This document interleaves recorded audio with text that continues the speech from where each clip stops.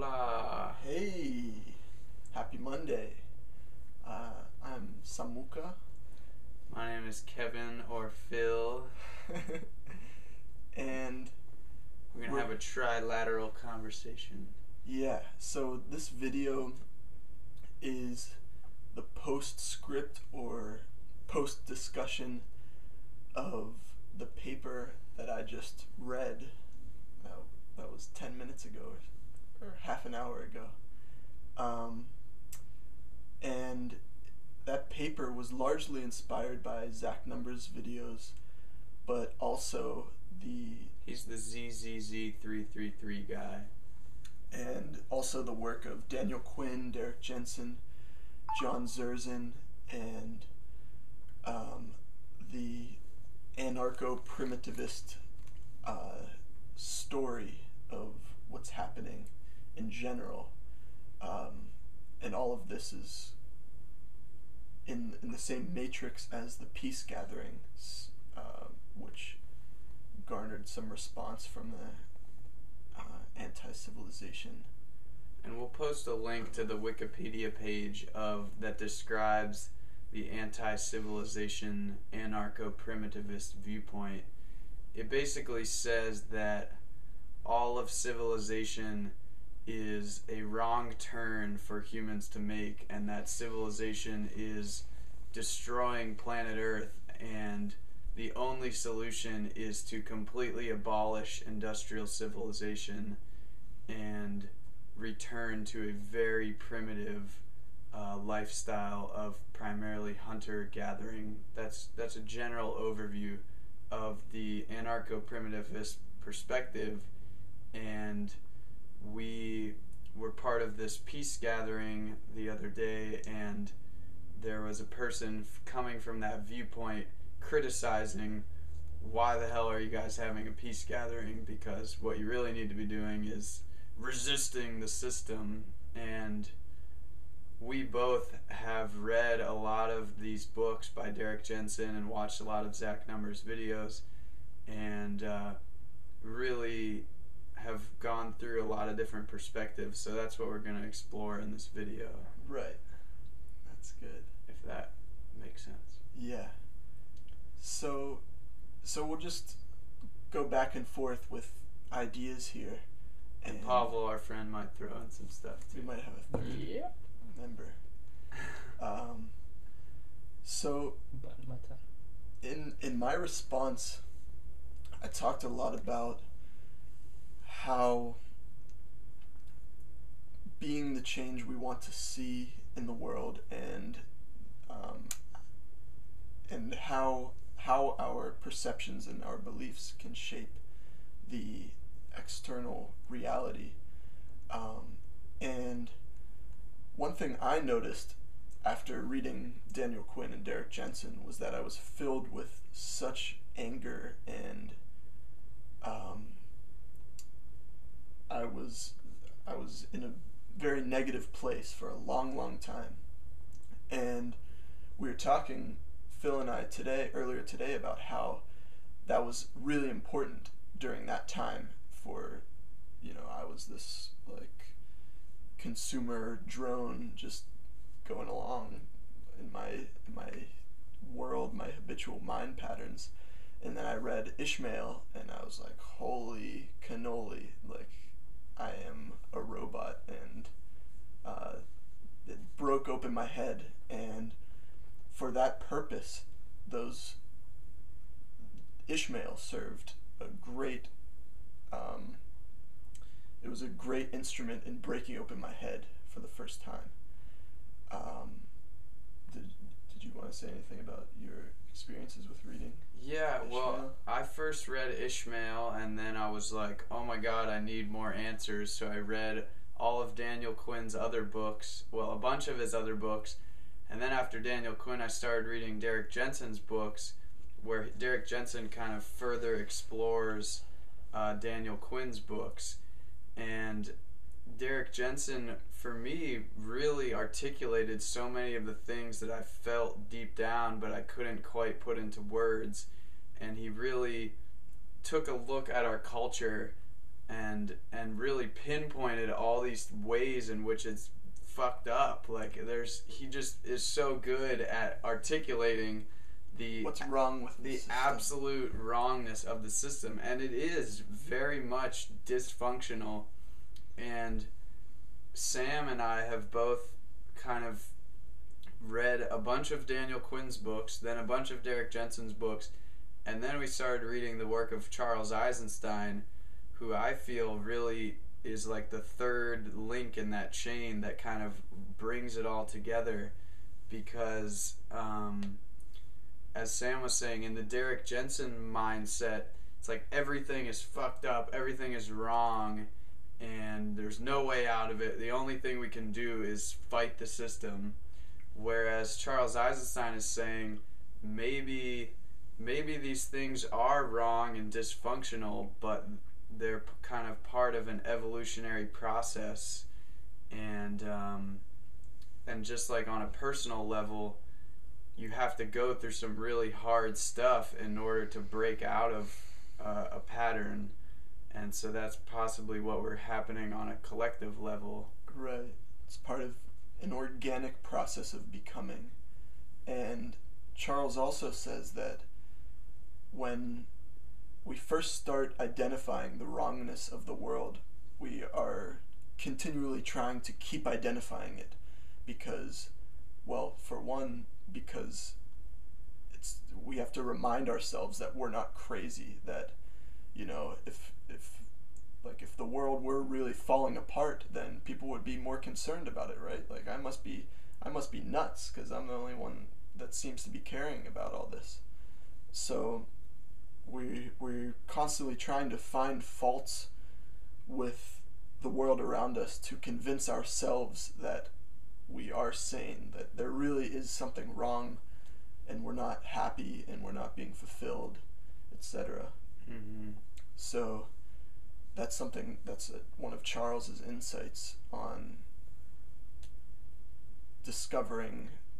beginning to discover your place and beginning to discover really what's happening right now on planet Earth. And when I first started realizing all this stuff, I was just completely blown away by the statistics on television. Like, for example, the average American watches 4.5 hours of television every single day. So if you add that up, that's 11 years of our lives are spent in front of a digital screen being fed information from 4 corporations. And when I first learned that, I was like, what the fuck? And so I took every one of my t-shirts and I wrote, like, less TV, more real life. And that's all I wore every single day. I was so passionate about, like, telling people this information. Like, it's so horrifying. And that's just one tiny little piece of it. I mean, Derrick Jensen does that analysis of TV to, like, every aspect of our culture. And he does it beautifully. Yeah, and so in this video, we're kind of reaching out to you or other people who are interested in Derrick Jensen's ideas and trying to engage in a discussion, because we feel that having things like peace gatherings and building community. In Zach, if you're watching this, your most recent video, you said you're done blaming people and you want to help create things, and that's kind of our perspective too, in that we have a lot more power when we're creating something new instead of fighting against this dysfunctional thing that's already there. Right. Yeah, I don't have anything to add. And like the metaphor I often give is like if McDonald's, if you eat there your whole life and it gives you cancer and makes you really fat, and then you're like, holy shit, I'm all fat now and I hate my life. So you have a choice to go up and like smash all the windows of McDonald's and get really angry at them and protest them, get a whole crew to like get their signs out with statistics like McDonald's, it has factory farms and they use hormones and stuff, and you can protest them.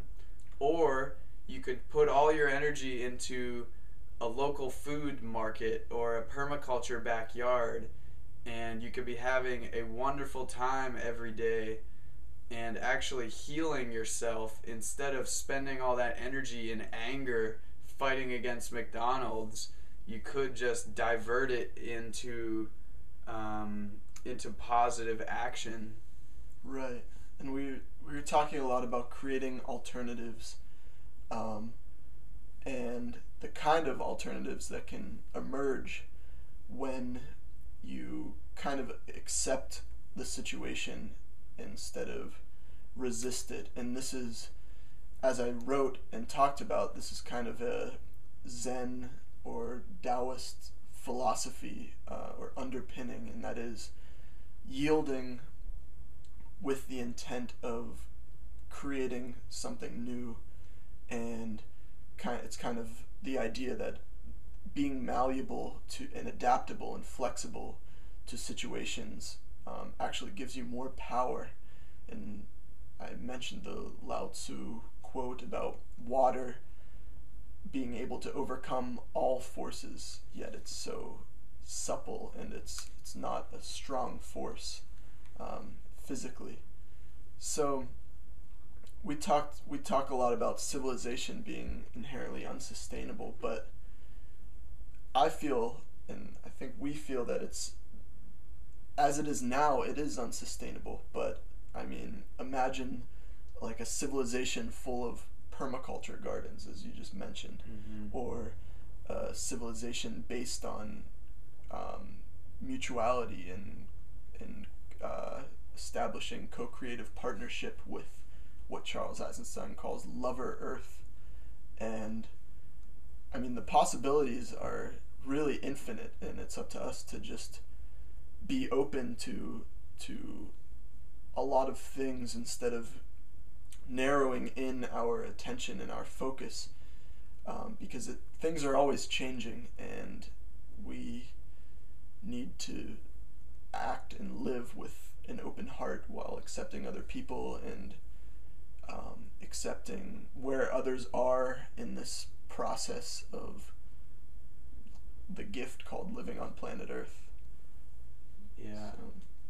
And sort of going along with that, I mean, just as far as creating a sustainable civilization, I think that in Zach, if you're watching this again, maybe we could post a link to it. You have a video called The Fourth Future, which I remember, and it's all about creating pretty much this vision that the Transition Town movement is establishing. And the Transition Town movement is this global movement where each city or town focuses on producing things locally there. So instead of importing all this stuff, which Derek Jensen explains is extremely unsustainable, and you have to use all these destructive means to get things, if you meet your needs at a local level, which is what the Transition Town movement is fostering, then we don't really need to exploit these huge amounts of land and blow up mountains and stuff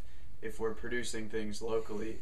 So I highly recommend checking out the Transition Town movement as a possible alternative to being completely anti-civilization.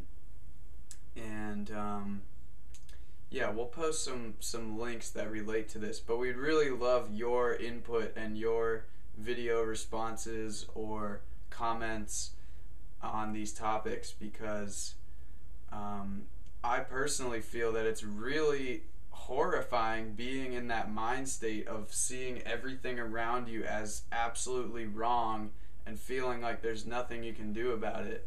And I feel like just at least entertaining the possibility that maybe this is part of an evolution, maybe we're kind of in a larger process, and because we're zoomed in on it, it seems like everything's shaking. You know, in spontaneous evolution, they say the caterpillar, right before it turns into a butterfly, it's like all the cells of the caterpillar are like, red alert, red alert, you know, everyone's dying, all this shit's happening, and everyone's freaking out, and then it's like, oh, a quantum jump happens and a new organism is born.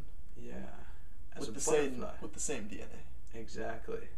They're just the cells of the butterfly are responding to a new signal than the cells of the caterpillar.